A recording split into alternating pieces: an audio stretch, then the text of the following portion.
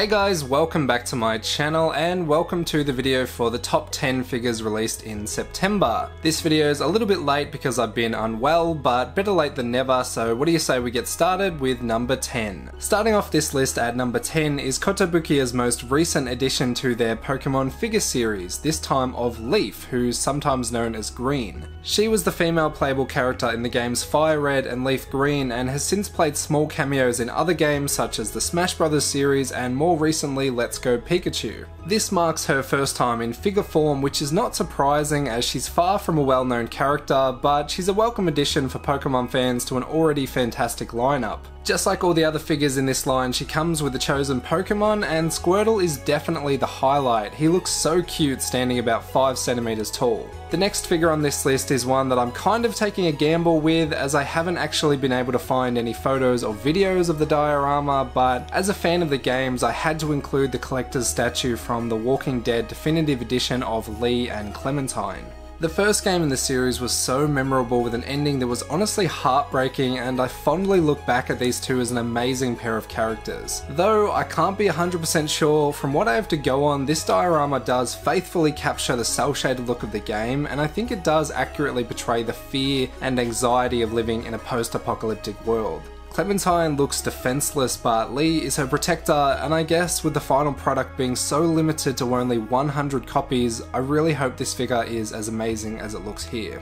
The 8th figure is not for the faint of heart, and if you have any kind of fear of clowns, it's definitely not for you. But for some horror enthusiasts, the collecting scene has been pretty active lately, and one of the best pieces I can find is also one that I would not want by my bedside table. Tweetahead made this Pennywise maquette, and the detail, especially in the face, is chillingly realistic. This is definitely one of the best Pennywise pieces, and again, if you're into that sort of thing, he comes with his trademark red balloon, as well as a slimy tentacle leg and a werewolf hand. You've probably noticed that he's also crouching atop a small coffin, which if you take Pennywise off and remove the lid, inside is a small doll of Richie, and the artist who actually made the doll for the scene in the movie sculpted this one as well. The next figure is part of the Meisho line, which is pretty much the best outcome to a Japanese company like Bandai acquiring the license to Star Wars. They're dedicating a whole line of action figures to reimagining the members of the Galactic Empire and many other characters as feudal Japanese warlords. The line started in 2016 with the release of Boba Fett, and the success has led to Bandai expanding into Western comic book heroes, starting with Spider-Man, but later including the likes of Wolverine, Captain America, Iron Man, and even Deadpool. The most recent figure is of a stormtrooper from the First Order. He comes fully equipped with a katana that can be wielded or sheathed, and also this very steampunk wooden pistol blaster. It's designed to match the firearms first introduced by the Portuguese in the 16th century. I can't help but love how stylized the samurai attire and weapons are. I love feudal Japanese settings, and I think for any hardcore Star Wars collector, these figures are a must. The next figure is released by Taito, who have been ever impressing me lately with their gorgeous releases of the Queen of Vocaloids Hatsune Miku. This new iteration comes in 3 alternate variants and pictures Miku relaxing and lounging clothes enjoying a warm cup of tea, but still rocking her twin tails. The first 2 versions are identical, aside from one having Miku's beautiful ocean blue eyes on display and the other one having them closed in a happy expression, but the 3rd variant has Miku winking with an alternate colour scheme that basically reverses her long blue socks to pink and her pink jacket to blue. Whichever version you prefer, I think all of these figures are stunning and paint Miku in a unique light that's very fitting to her, and also, as with Taito's previous releases, they are extremely affordable, and personally I think for the price these figures retail at, they're definitely some of the best pieces you can buy. Starting the top 5 is this 1/7 scale of Ilya from the Magical Girl spin-off series to the Fate franchise. I think at this point it's almost impossible for me to make one of these videos without mentioning at least one Fate figure.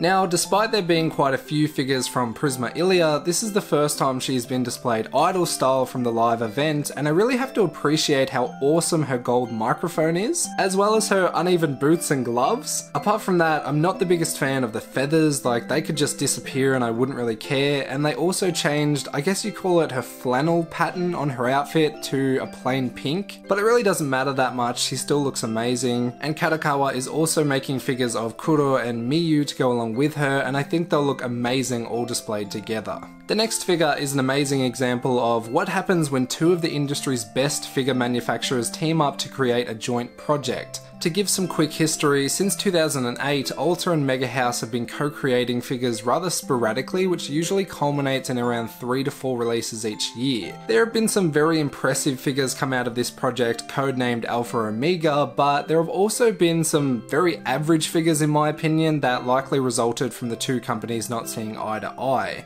Their most recent joint production, however, is anything but average, as this incredible figure of Emilia from ReZero can attest. This would be by far sculptor Hane Motakatsu's best work, but I do quite like his Melty figure from Shining Hearts as well. Something that both of these figures have in common is they both have adorable little familiars accompanying the main character, and this makes both pieces stand out as extra appealing. The cat Puck's pose and position on Emilia's hair is brilliantly placed. Not only does he complement his master, he also appears weightlessly floating, and I love when sculptors are able to achieve this effect. Everything about Emilia is stunning. This is really a fantastic piece, probably the best I've seen of her thus far.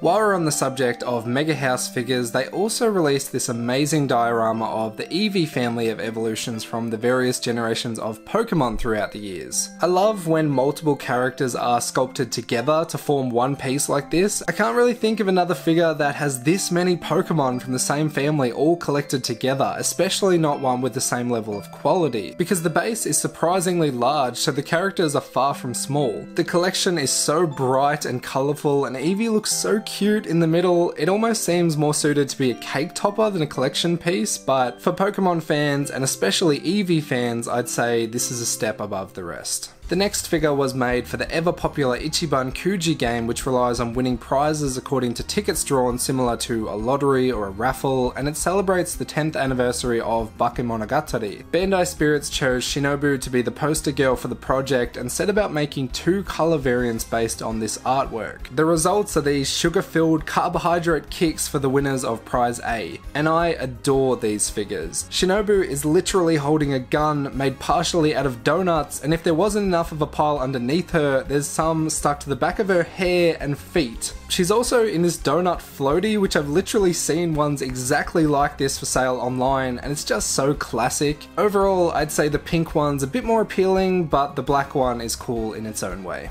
And finally, for the number 1 spot, the next figure is like a dream to me. It's the first of 3 announced to be extremely high-grade action figures of the characters portrayed in the Dynasty Warriors series. I've been a massive fan of this series and many of its spin-offs, and even other games that include the characters from the Three Kingdoms era of Chinese history. I've played and owned almost every game since Dynasty Warriors 2, though admittedly I have missed out on the last 3 iterations, but from what I have played, I've played them to death. I've sunk countless hundreds, if not thousands of hours into the series as a whole, and the characters are so memorable and beloved to me, even crossing over into other universes like Total War or Kessen games. But despite the series now reaching the 9th main installment with dozens of expansions, like honestly, look that up, there is so many. There has never really been any figures or merchandise of the series with a few small exceptions. I remember when I first found eBay as a buying platform, early 2000s, I would go on and search for Dynasty Warriors statues or figures or anything I could find, dreaming for there to be something like this. I did once stumble upon very low quality figures from China, but despite their flaws, I loved looking at them, and I have that very same feeling looking at these. Zhao Yun is the first release from Ring Toys. He's fully posable with interchangeable hair and hand parts, but the detail on his clothes and armor is godlike. Just like is common with a lot of sideshow releases, his attire is made from various fabrics and the level of detail is just insane. Weapons are a big factor in the game's lore and mechanics, and I still remember Zhao Yun wielding his dragon spear as a loyal vassal of Shu. I think he's a great character to start off with from the new game, and I'm infinitely excited for the upcoming releases of Zhihu Dun and Zhao Yu. And that was it for this video, guys. I hope you enjoyed that. Very soon I will be making the top 10 figures in October, so stay tuned for that. Apart from that, thank you guys for watching this video. Leave a comment down below the figures that you most enjoyed from last month, and I'll see you in the next one. Bye for now.